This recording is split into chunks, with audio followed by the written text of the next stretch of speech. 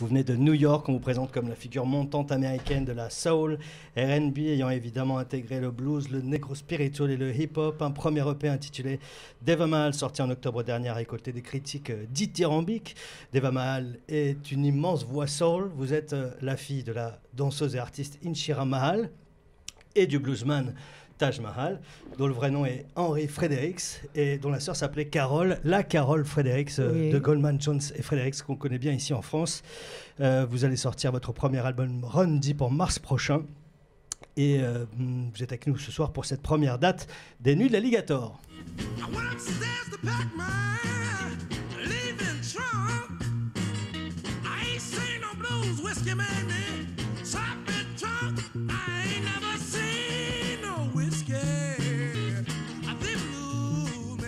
C'est Taj Mahal, c'est votre papa en 1968.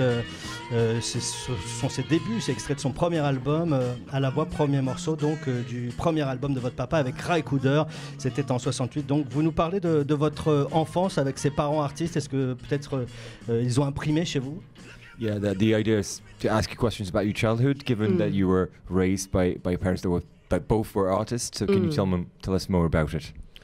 Well, it was very interesting. Très intéressant. It was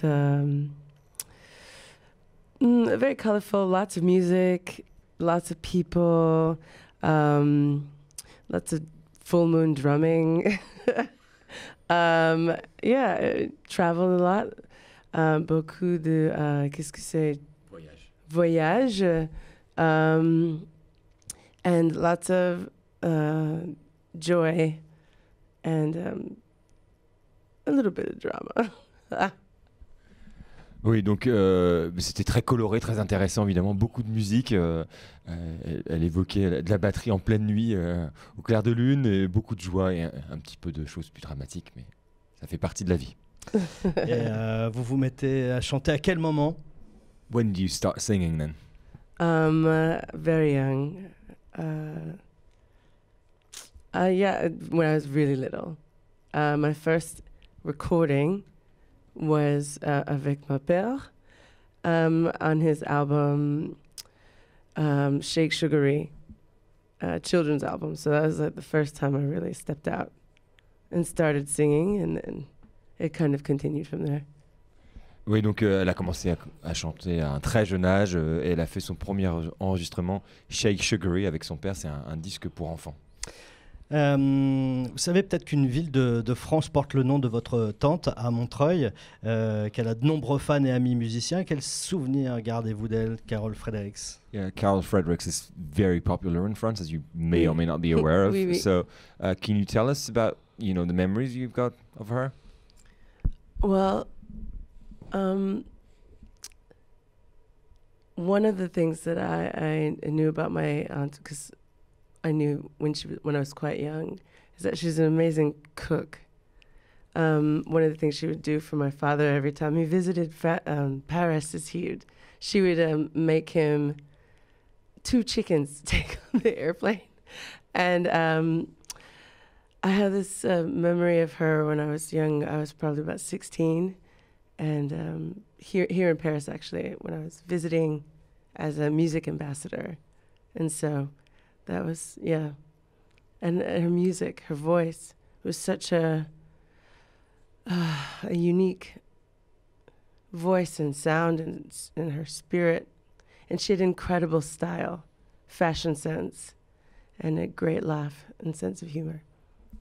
Ok, donc voilà, une chose qui l'a beaucoup marqué, c'est le fait que c'était une excellente cuisinière et elle a des souvenirs particuliers des visites qu'elle faisait à Paris où elle a préparé toujours 2 poulets à emporter et elle se souvient de sa voix unique, de son caractère spirituel et de son style. Elle avait beaucoup de classe au niveau du vestimentaire. Et alors, comme pour elle, sans doute, on entend aussi le gospel dans vos chansons. C'est quelque chose qui fait partie de votre expérience, de votre vie aussi, ça? Yeah, just like your aunts, there's something about gospel in your songs. Is it part of your personal experience? Yes, in part. I think there's also, my father always says that style of voice comes from my grandmother's side of the family. But I also studied classical music, and I spent some time singing gospel music as well when I was younger. Ok, donc ouais, bah, d'après son père, cet aspect gospel vient vraiment de sa grand-mère. Et donc, il y a cet aspect-là. Et puis d'autre part, au cours de ses études de chant, elle a fait des études classiques, mais elle a chanté du gospel. Donc c'est quelque chose d'important. This land is your land. This land is my land. From California, well, to the New York Island. Sharon Jones et ses Dap Kings, évidemment, avec qui vous avez collaboré, il me semble. Vous avez également travaillé avec TV on the Radio, Fat Freddy's Drop. Mais Sharon Jones, qu'est-ce qu'elle représente à vos yeux? Yeah, do you need me to translate that, or? What was it like to work with Sharon? Yeah, and I mean, you've collaborated with various artists, but she seems to be a bit special for you. Can you tell us more about it? Well, I didn't actually collaborate with Sharon. I collaborated with her guitar player, Binky Griptide.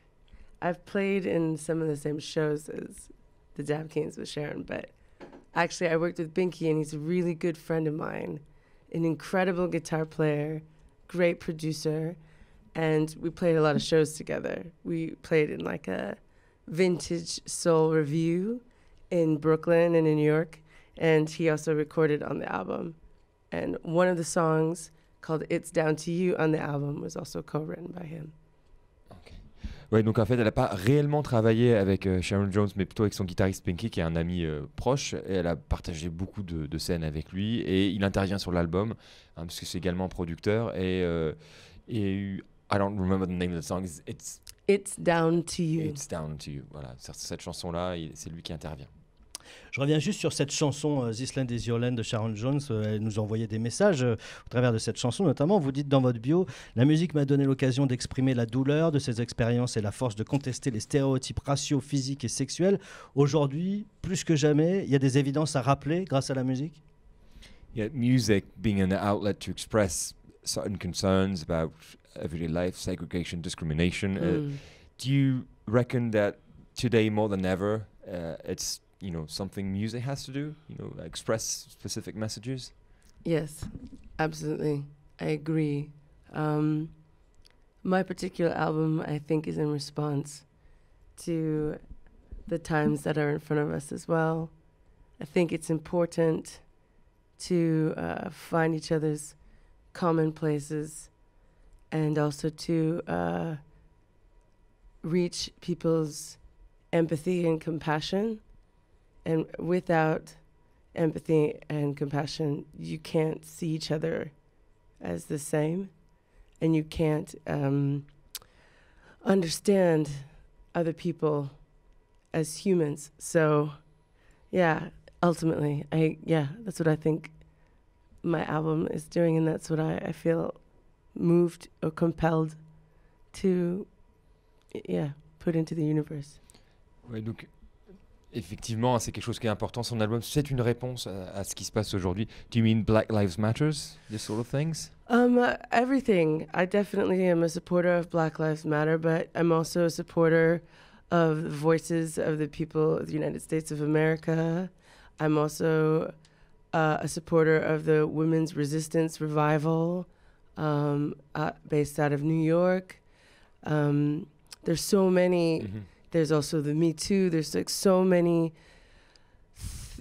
platforms, I think, that are being able to be more visible and more audible in this day of time, So for me, my main interest is equality for all, and as a Black woman, being that's very personal for me, I take that very personal, and I feel very compelled to participate. Ok, donc voilà, c'est important qu'elle puisse donner une voix à un certain nombre de groupes, d'associations, Voices of the People, Women's Resistance. La question de l'égalité, de l'empathie, de la compassion qui est nécessaire pour communiquer entre êtres humains et s'appréhender comme en tant qu'être humain, c'est essentiel, particulièrement quand on est comme elle, afro-américaine. C'est quelque chose qui est d'autant plus prégnant. My eyes are wide, this morning, but my heart is heavy still. There's a sea. Voilà l'extrait Run Deep très court de Deva Mahal, c'est le nom de votre album également qui sortira donc en mars prochain, produit par Scott Jacoby, qui a produit notamment Vampire Weekend, José James, Coldplay, un disque qui sortira donc en mars prochain. Merci beaucoup d'être venu ici et d'avoir répondu à ces quelques questions. Le concert va démarrer dans quelques instants dans le club. Je vous souhaite une excellente soirée à tous pour ces premières nuits de l'Alligator. Merci d'être venu, au revoir. De rien, je vous en prie. Merci, bonne soirée Thanks. à tous.